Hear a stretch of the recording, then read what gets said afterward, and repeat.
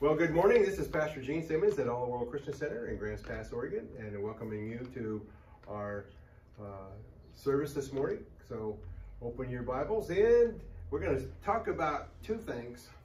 And one of them is great. We love to talk about it. It's called faith. The other one is patience, and it's most everybody's, they go, oh no. Not most unfavorite topic, because let's face it, we are Americans and we have been raised up to want it now. And not only do we want it now, we want it faster than what we had it last year. We want our next phone to go 60 G's instead of 5. We want our cars to go 170 instead of just 70. And you know, let's face it, all you gotta do is look at the ads and everything is better, faster, but guess what? That doesn't impress God at all. Amen? Amen. He says, follow those who through faith and patience inherit the promises. Okay, so let's take a look at faith for just a minute. One of the things about faith, let's read the definition of it. It says, now faith is the substance of things hoped for and the evidence of things not seen. I don't know about you, but I have faith that I will spend eternity in heaven. Amen. I haven't been there yet. I haven't seen it, and I would have a hard time really describing it other than what I can read in the Bible. And there's going to be so much more that I can't even imagine. The Bible says God's got He's got more than we can even imagine for us when we get there. Amen. Mm-hmm. So I have to have faith to get there. Amen. Okay. Now the Amplified Bible kind of opens up that definition of faith a little bit. In Hebrews 11 verse 1, he says, now faith is the assurance, the title deed, the confirmation of things hoped for, divinely guaranteed, and the evidence of things not seen, the conviction of their reality. Faith comprehends as fact what cannot be experienced by the physical senses. So basically, what it's telling us is that we have to trust God's word, that He's going to perform His word, even though we don't see it happening in the natural. It was like Moses when he got to the sea and the whole Israel was about to be annihilated. He had to trust God to get him out. So what does God do? He opens up the sea. Anybody ever seen that happen? How many of you have been watched God open up the sea? I've seen it with Charlton Heston. Yeah, Charlton Heston. Yeah, well, okay, but God did it. Amen. Amen. Amen. And that's how faith works. We have to trust God. And sometimes God tells us to do something for our faith to work. Like He told, put your rod in the water. When He did, okay. And then when Israel went across the Jordan, the priest had to step in the water before God opened it up, right? Sometimes God asks us to do something so that He knows that we really do believe Him. That's called testing your faith. And that's not always a fun thing, and sometimes it's tough. You know, I've shared some of the things that I've done as far as God, testing your faith. Can you believe that God even told Jesus to spit in the dirt and make mud and rub it in a guy's eyes so he'd be healed? Doesn't make any sense at all, does it? But did the guy get healed? Mm-hmm. Yeah, he did. All right. Terrible. God may ask you to do something you don't understand in order to perform a miracle. Amen? Hebrews chapter 6 and verse 12, it says, that you do not become sluggish, but imitate those who through faith and patience inherit the promises. This is what God's called leaders to do, to have faith and then patience. I don't know about you, but the patience is the hardest part. Waiting for it to happen. You pray, you ask God, you receive it by faith, and then you trust God to perform it. Now, the thing about it is we don't understand all that God is involved in. Sometimes God has to change hearts. He has to change nations. He has to do all kinds of things to answer our prayer. He has to get somebody to do something in order for him to answer your prayer the way he designed it. Amen? And that means that we might have to wait. I've got an old story I told about my daughter and her horses. And I won't tell you that one again. But I do know that that she prayed and she prayed and she prayed and thanked the Lord. I told her, I taught her how to pray and how faith worked. And so she just kept praying every night. Lord, thank you for my horse. That's a girl, and the barn and the trailer and the tack and the food and everything it needs. And every night I'm sitting there listening to this. Lord. And God had to change some hearts before he could answer Sarah's prayer. And mine was one of them, because I didn't want a horse. But you know, after we got horses, I ended up with 3 of them, and I loved them. I had a great time with them. I trained them and taught them how to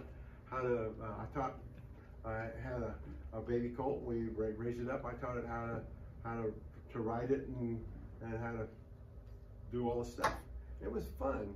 I was kind of sad when she decided that she didn't want horses anymore. When she got in high school, it wasn't quite popular enough. But guess what? I learned a lesson there. And when you pray and you ask God, you take title deed to what you have asked for, then that means you may just have to wait until God brings about the proper time and gets it done. Amen? Amen. Amen. So, through faith and patience. Everybody say patience. Patience. But you know something? Patience is in Galatians on the fruit of the Spirit. Love, joy, patience. Amen? Okay, so the Holy Spirit in you will give you the patience that's needed to get your prayers answered if you allow the Holy Spirit to speak to your heart and to run your life. Over in Titus 2:2 it says that the older men be sober, reverent, temperate, sound in faith, in love, in patience, inherit the promises. Amen. Now I looked at that. Reverent, temperate, sound in faith, in love, in patience, inherit the promises. Wow. But then I looked up there at that older men. I'm thinking, what about the women, Lord? Did they misquote that? I went through over 100 translations on the computer to find out that scripture to make sure it's talking about old guys. And you know what it's talking about? Old guys. Old guys. So all of us old guys, we have to be sober.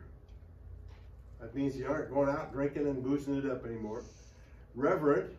In other words, you have to act like you're in the presence of the Lord. Amen? Amen. Temperate. In other words, you aren't flying off the handle. Sound in faith. In other words, what you're believing for is scriptural. Okay? You're not believing for some off-the-wall thing. And in love. And there's a key right there. Faith works by love. Amen? Love.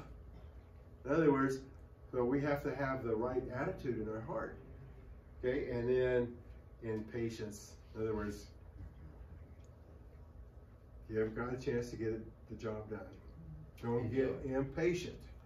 Now, one of the things that I've seen over my years of ministry is that a lot of times we lose a miracle or a healing because of our impatience.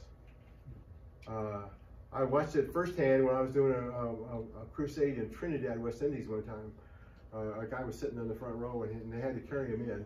They sat him on this chair, and at the end of the service, I started praying for him. I prayed for the guy, and the power of God hit him, and he was healed. And he was just standing up and praising God. And I said, now I want you to walk down to the other end and turn around and come back. So he walked, and he went down the aisle, and on the way back, he had some pain, and then he lost he lost his faith. Oh, I guess God didn't heal me. And guess what? They had to carry him back out. But in the meantime, God had done a miracle in his life.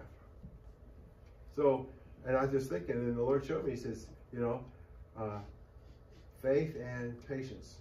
So when I pray and ask God for something, I take title deed to it. It's mine. Okay? Just like I went out and ordered a 2023 car, and I paid for it. It's all paid for. I have a bill of sale. It's my car. It just hasn't been manufactured yet. I have to wait until they manufacture it and they ship it here, and then they deliver it to my house, right? That's called patience. Okay? So it's my car. I have title to it. Okay? Now, it's the same thing when you pray for something. You have to take the title deed to it. Say, thank you, Lord, for it. It's mine. And then you receive it, and then you thank the Lord until he gets it manufactured and delivered to your house. If that makes sense. Amen? Amen. So that's how faith and patience. And because of the way he's got it written there, these are all things that we need to demonstrate in our life to inherit promises. Okay? Amen. How many of you know the promises of God are yes and amen? Yes, amen. And the Bible is full of them. We got Bruce has got a book out there with the promises of God in it, don't you? And the gifts. The gifts. The gifts of God. Okay? Well, the promises of God are yes and amen. And he's got, the Bible's full of them. What we have to do is trust God to perform his promises. But if we want him to answer our prayers, we want to walk in those promises and receive them, then we have to line our lives up like God has asked us to do that. Amen? All you older men. 1 Timothy 6:11 says, but you, O man of God, flee these things and pursue righteousness, godliness, faith, love, patience, and gentleness. There's another old man guy. Are you man of God? Okay?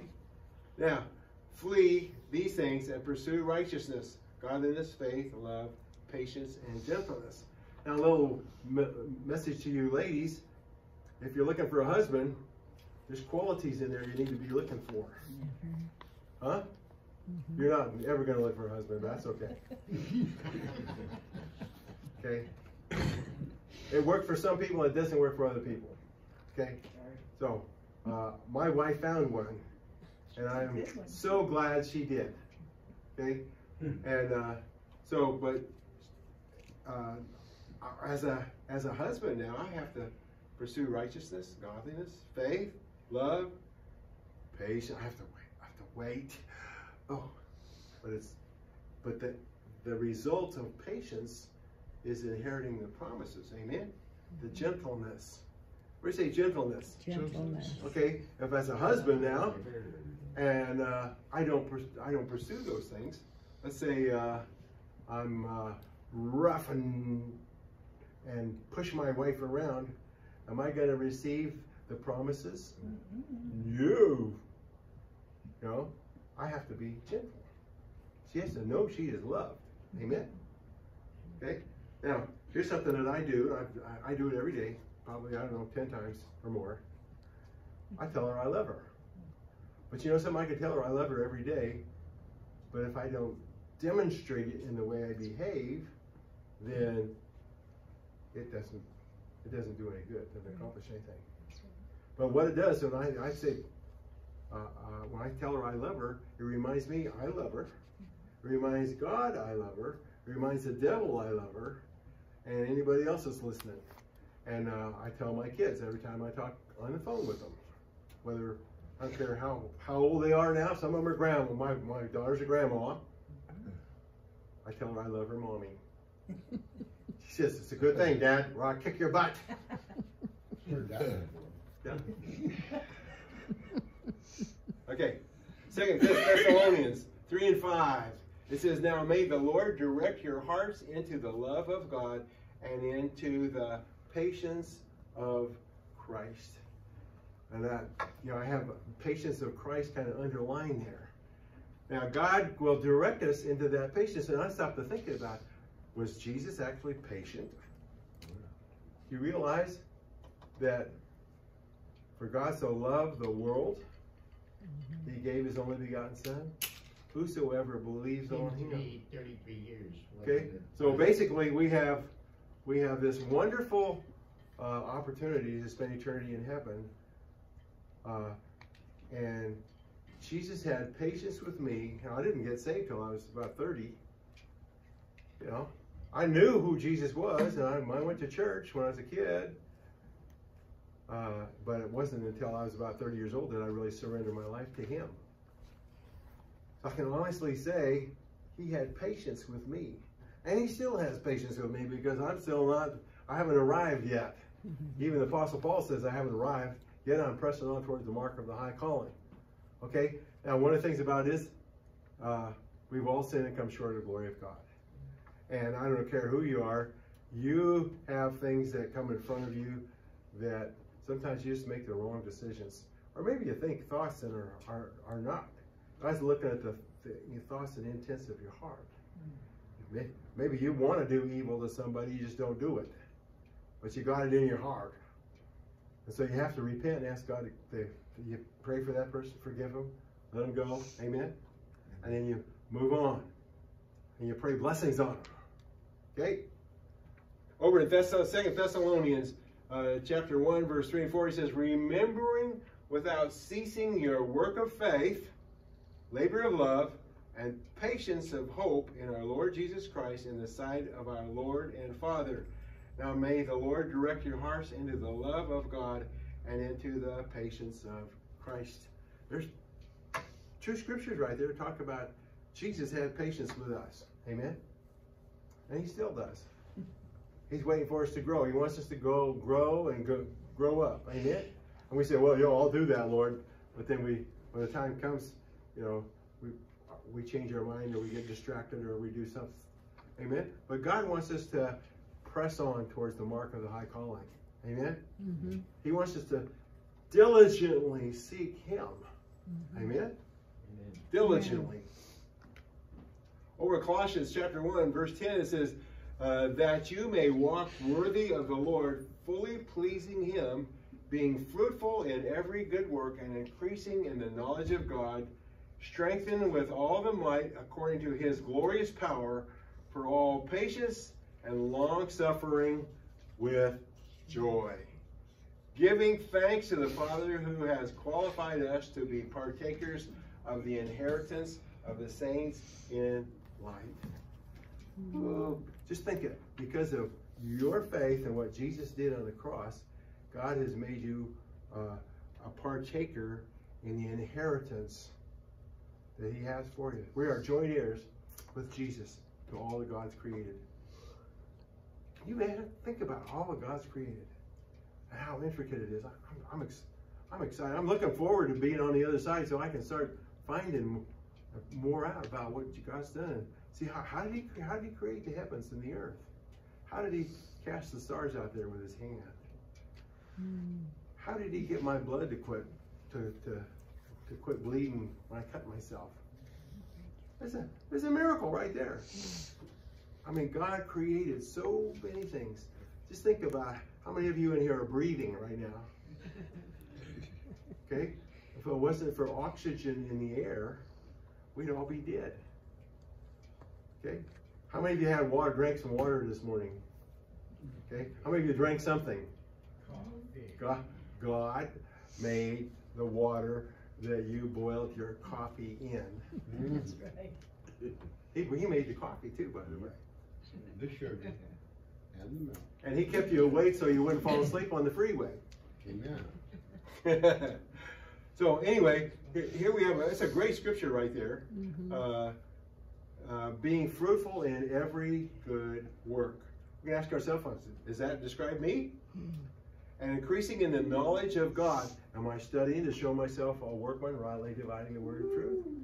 Or am I just sitting around watching the tube, hoping everything's going to turn out okay? Believe it or not, God has a plan for us. and he wants us to increase in our knowledge of God, strengthened with all might, according to his glorious power. In other words, we need to be filled with the Holy Spirit. Acts 1:8 says, you shall receive power when the Holy Spirit comes upon you to be witnesses unto me throughout the whole world. Amen? Amen. Okay? So, strengthened with all might, according to his glorious power, for all, oh, there's that word again, for all patience and long-suffering with joy. It's hard when you're waiting for God to answer your prayer to still be joyful. You're upset with God. Oh, God, you're just so You never know he wants to be answered immediately. We're going to joy. The joy of the Lord. The joy of the Lord is your strength. Thank you, Lord. Amen. Amen. The joy of the Lord. Romans 15:4. For whatever things were written before we were written for our learning, that we through the patience and comfort of the Scriptures might have hope. For whatever things were written before were written for our learning. The Old Testament is there for our learning. The New Testament is there for our learning. That we, through the patience and comfort of the Scriptures, might have hope. I don't know about you. I am trusting that Jesus is my soon-coming King. I know the Bible says these things are written that you may know that you have eternal life. Yeah. So I know that I have eternal life because I've done what the Bible tells me to do.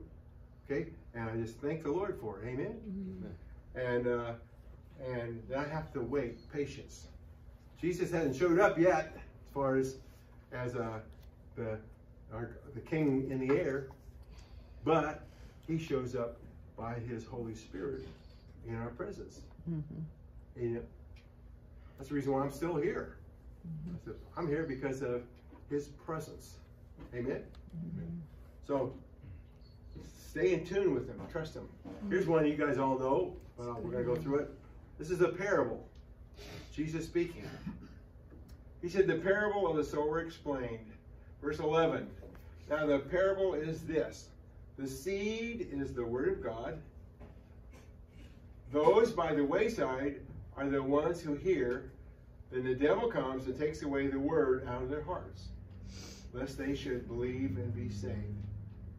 But the ones on the rock are those who, when they hear, receive the word with joy, and these have no root, who believe for a while, and in time of temptation fall away. Verse 14. Now the ones that fell among thorns are those who, when they have heard, go out and are choked with cares, riches, and pleasures of life, and bring no fruit to maturity. But the ones that fell on good ground are those who have heard the word with a noble and good heart, keep it and bear fruit with patience. Amen. Amen. Okay, so I underline the word, the different kinds of ground. And guess who determines what kind of ground you are? You do.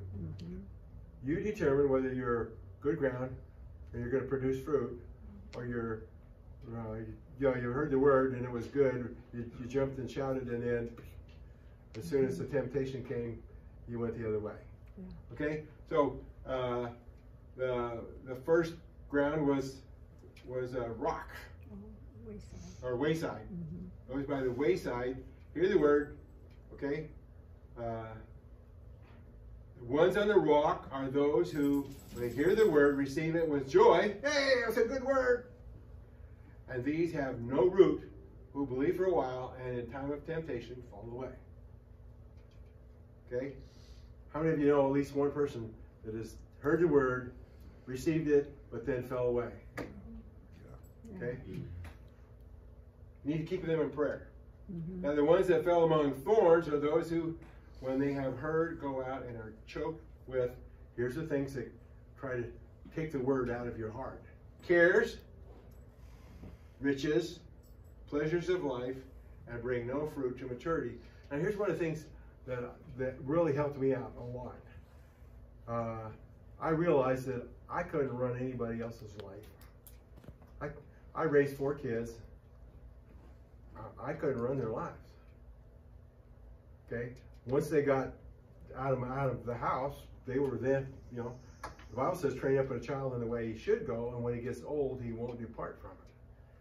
So I had to trust God to take my kids through all the temptations and the stuff that they were going to go through. And they did. They went through it. But what I had to do is I had to cast all of my care over onto him, for he cares for me. So I just said, okay, God, my kids are your kids. You said you take care of them, so hallelujah. My name is written in the Lamb's Book of Life. I'm going to rejoice and praise to God. And whatever happens down the road, it's your business, because they belong to you. And you know what happened? This huge weight on my shoulders for all the problems that I had just lifted. And now I look out there, and you know what I have to do with my grandkids now, my kids, grandkids, and great-grandkids? You tell them you love them. I just love them. You tell them you love them. I love them, man. They know Grandpa loves them. I act like I love them, and I tell them I love them. Amen? And I tell them Jesus loves them too. Jesus loves them a lot more than I did, because I didn't die on the cross for them. Amen? So basically, there's a key right there. And then I have to have patience while I watch how all the trials and the things that they go through to get to the ends of their life. Amen? So I can only tell you, God is a good God, and he answers my prayers. Yes. And I can still now walk.